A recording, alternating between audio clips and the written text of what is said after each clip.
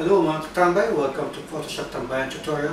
So ngayong araw na ito, meron tayong tatlong bagay na gagawin sa ating project. Una, kung paano mag-cartoonize ng ating subject. Ikalawa, paano magtanggal ng background in one click sa Photoshop CC 2020. At ikatlo, ang pag-create ng clipping mask sa ating project. At paglagay na rin ng ibang background sa ating subject, sa ating project. So, wala na tayo ibang sasabihin pa. Nabubulol na ako. Let's do it! Magandang araw mga katambay. Ngayong araw na ito, pakita ko sa inyo kung paano ko ginawa itong text portrait with our photo, with our name. Inside is our photo, or it's my photo. So pakita ko sa inyo ang step-by-step instruction kung paano natin ginawa itong project na ito. So kung di ka pa subscriber sa ating channel, huwag kalimutan na mag-subscribe, like and share ang ating video, at i-click ang notification bell para na-notify ka sa ating mga bagong video ina-upload. So kung gusto nyo palitan or lagyan ng ibang background ng inyong project, mag-download lang kayo ng mga gusto nyong background. Kagaya ko, meron ako mga vector background na dinownload. So click nyo lang, i-drag nyo lang papunta dun sa inyong project, bitawan nyo yan, tapos ay adjust nyo na sa gitna, ganyan mga katambay. So yan. So yun po ang ating project for today. So huwag natin patagalin at ating gawin ang ating project. Let's do it now. What's up mga katambay? So una nating gagawin ay kuha tayo ng picture natin na gagamitin natin sa ating project. Pero bago tayo magsimula, mag-create mo tayo ng new document. Go to File, New, at ang ating project size ay tatay sa web. Sa web meron dyan mga size na ito, yung large 1920 by 1080. Palitan natin ng 150 yung ating resolution, then click create. So dito magka-create tayo ng letter natin muna, o initial natin. So initial natin, lagay natin is E. So maliit siya, no? Lakayan natin. So tayo dito sa ating size text tool. So i-drag natin siya para sa kanyang size, then move tool, tapos hold nyo yung inyong alt key or shift key. Way too much time. Hold your shift key nyo para may adjust nyo. Ganyan. Pero pili tayo ng ibang font na mataba-taba. Arrow down nyo lang mga katambay habang naka-highlight kayo dito sa inyong font, habang namimili kayo kung ano yung type nyo na maging font ng inyong project.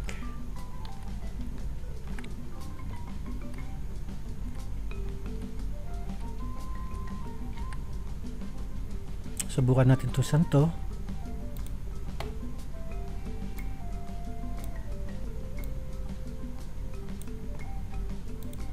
Ganyan.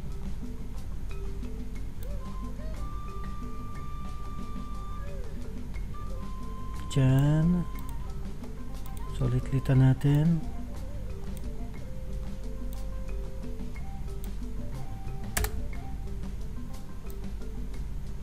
Ganyan. Tapos balik tayo sa picture natin, ika-cartoonize muna natin siya. So Ctrl J in your keyboard para ma-duplicate. Hide natin tong ilalim. So next na ang gagawin natin, tayo sa image,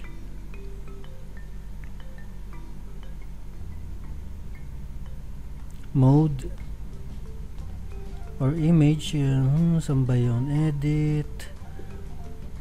Okay, highlight natin para makita natin yung gagawin natin, ha. Adjust, shadow and highlights. Shadow and highlights, itong ating amount ay gawin natin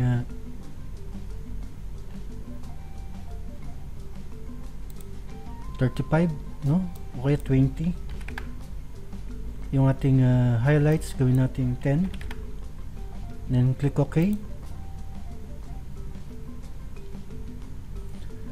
Tapos punta tayo sa filter, adjust natin yung ating sharpen, unsharp mask. So unsharp mask natin 100 amount and 2.0 ang ating radius. Click OK. Katapos niyan punta tayo sa filter or filter uli, no? Punta tayo sa noise, reduce noise. Sa reduce noise, adjust natin din yung kanyang noise. Gawin nating preserve details ay 10. Ang reduce color noise is 20. Sharpen is 35. And click OK. So yan. So katapos niyan, habang siya ay nagpo-progress, okay, punta tayo sa ating filter gallery. Dito sa filter gallery, punta tayo dito sa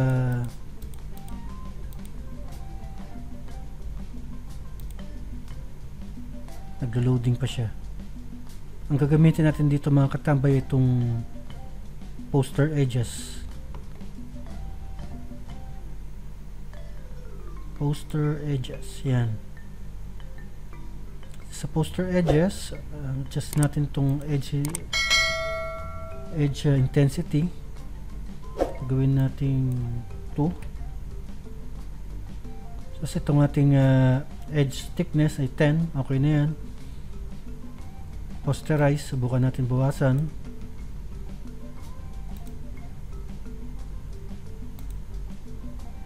Itong edge intensity, bawasan natin. And click OK in your keyboard. Click OK kapag satisfied ka na sa yung ginawa. So pagkatapos niyan, save as na natin siya, or punta tayo dito sa ating letter na ginawa kanina. So ang gagawin natin, lalagyan natin ng background, no? So hold control in your keyboard, then click nyo itong create new layer para mag-create siya sa ilalim.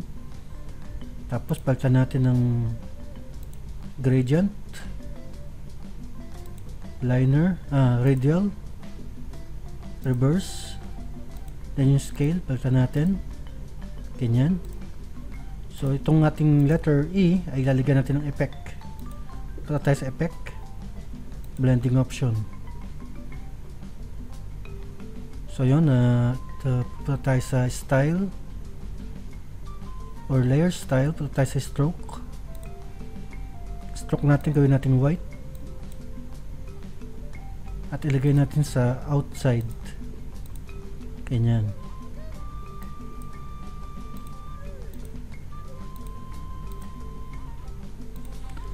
So palitan natin yung ating gradient, gawin natin black and white na lang. Itong pangatlo sa dulo sa taas,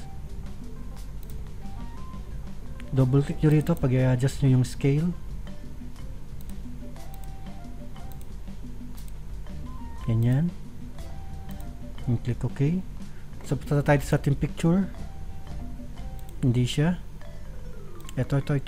Yung ginawa natin kanina. So itadrag natin siya papunta doon sa ating letter size o sa ating letter. Masyadong malaki, no? So hold your Alt key para mailayo nyo. Tapos adjust nyo sa ilalim. Huwag nyo i-hold yung Shift key nyo, ha? Kasi yun ang kabaliktaran ngayon sa ating Photoshop CC 2020 na hindi na hino-hold ang Shift key kapag ina-adjust mo yung photo mo. So ang ating gagawin ngayon na ilalagay natin siya sa loob ng letter natin. So adjust natin. Ganyan. Yan, siguro ganyan, no?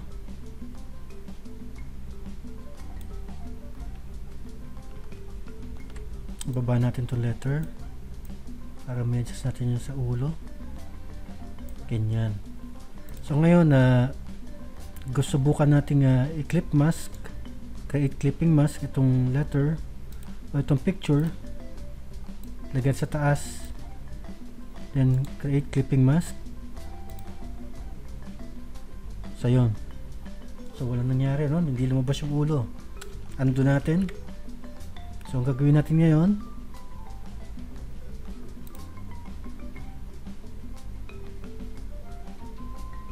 duplicate muna natin tong ating layer, itong picture.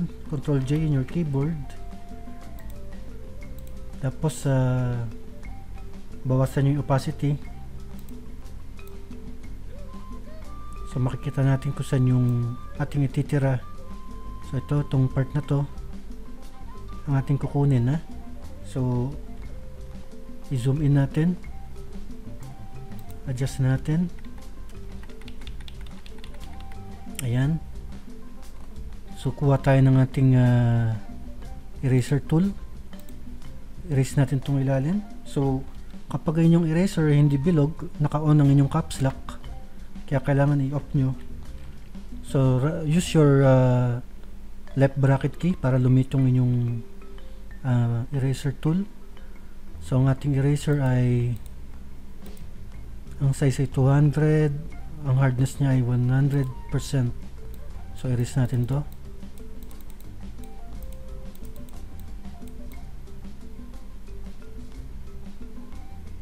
Erase natin itong hindi kasama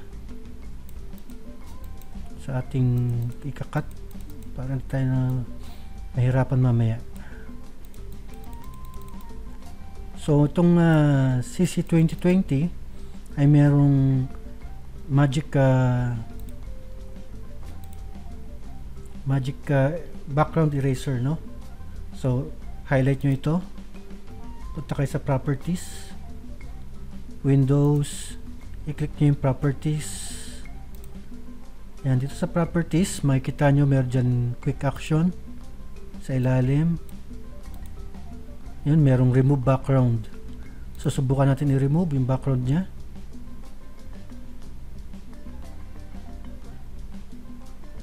So progress. Huwag kalimutan na mag-subscribe kung di ka pa subscriber sa ating YouTube channel.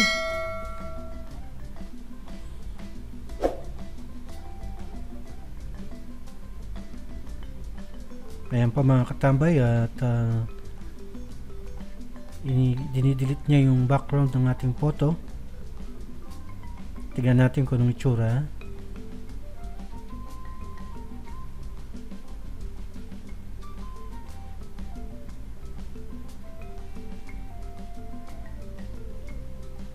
Huwag kalimutan na click ang notification bell para na-notify kayo sa ating mga bagong video ina-upload.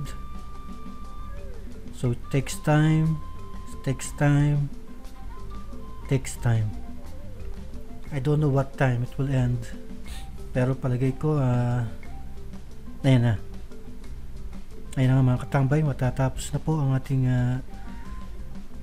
progress sa ating background erasing. So meron siyang feature ngayon sa CC 2020 na one click mo lang mariremove na ang background niya, na wala na tayong gagawing ibang steps, no? Pero palagay ko pang madalian lang tong background eraser na to. So kung di ka naman nagmamadali, pwede mong manumanuhin ang inyong pag-erase ng inyong background. So wala nangyari. What happened?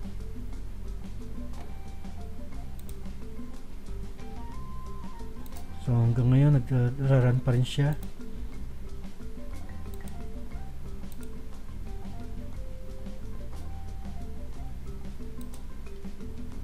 Ayun. So ayun mga katambay, natanggal ang ating background in one click. Ayan. So ngayon ang gagawin natin, zoom in natin, ay zoom out. So next step ay i-on mo ito, then right click, create clipping mask.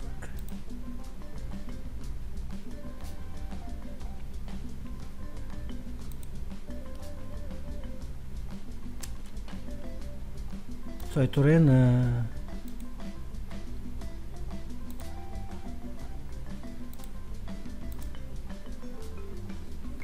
so yan po ang ating letter E. Pero bakit naging white yung background ng ating letter sa loob? Tanggalin natin tong stroke. Ganun din. Pero okay na rin. Style para sa ating letter. Ganyan. So ganyan po mga katambay yung paggawa ng font portrait with your adjust natin para ikita nyo naman dito yung linya, no, nung ating kinat. Ayan. So, zoom out. So gawin natin subukan din natin tong i-clip mask natin kung ano mangyayari. Yan, wala.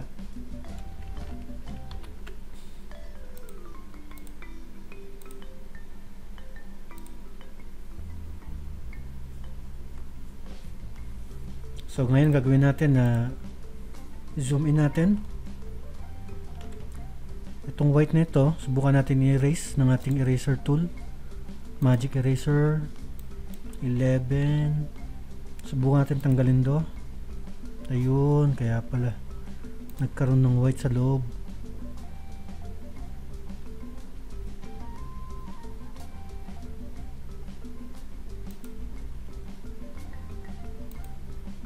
So itapat nyo lang mga katambay yung inyong mouse para mawala, ang inyong eraser tool para mawala yung puti, no, sa loob.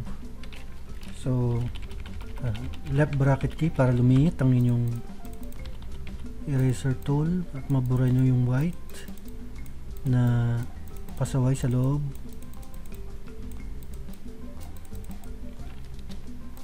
So hold your space bar para lumabas yung inyong.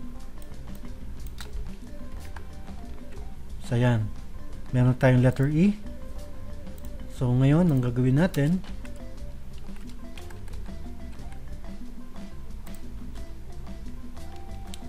subukan natin palitan yung ating background color sa ibang kulay.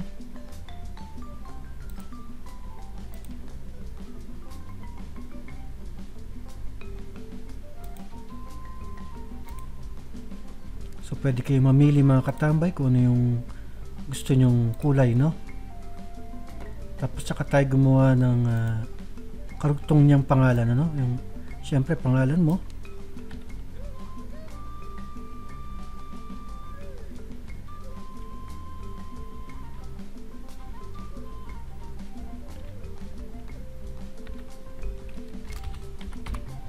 Yan, si Erwin.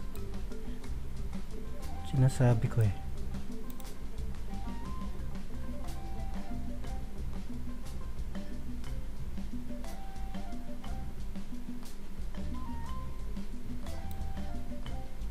Pwede nyo siyang pantay, pwede nyo siyang lakihan,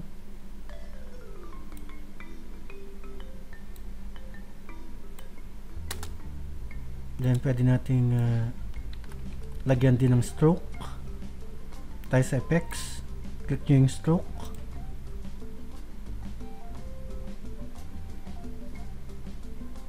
tayo ng bevel and emboss. So hindi siya kita, no, kasi black yung kulay niya. Okay na yan. Tapos pwede mong lagyan ng background sa photo mo. Balik ka sa photo mo, no, pwede mo ilagay ito, parang background lang niya. Tapos create clipping mask. Yan, para magkaroon lang ng kulay, no, yung loob ng yung letter. So ganyan mga katambay yung paggawa ng portrait with your photo inside your name. So sana meron kayo natutunan at nasundan nyo ang ating step. So pwede nyo rin palitan yung inyong background sa kung gusto nyo gawin yung pattern, no. Punta kayo dito, click nyo itong blending option or layer style option. Punta kayo sa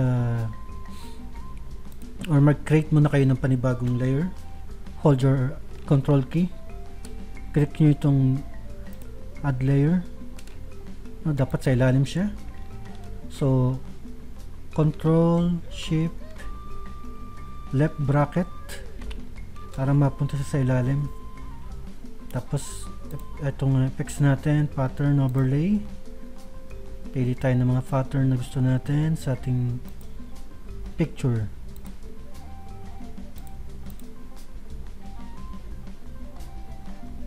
So marami tayong pattern dito na gusto nating subukan, pero ba't hindi siya nagpakita?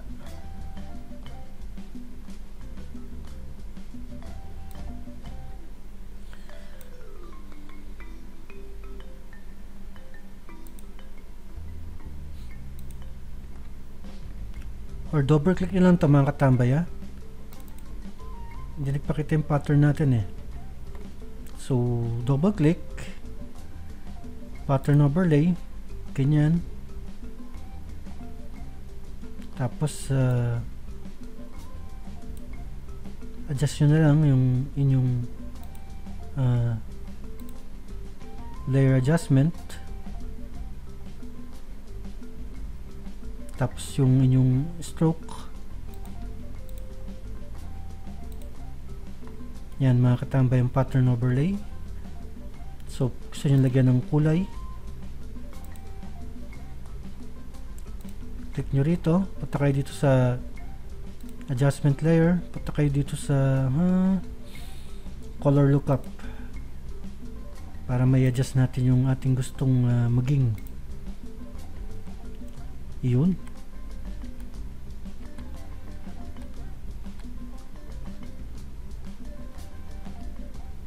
Ganyan. So yun lang po mga katambay. Maraming salamat sa inyong panonood. Huwag kalimutan na mag-subscribe, like and share ang ating video.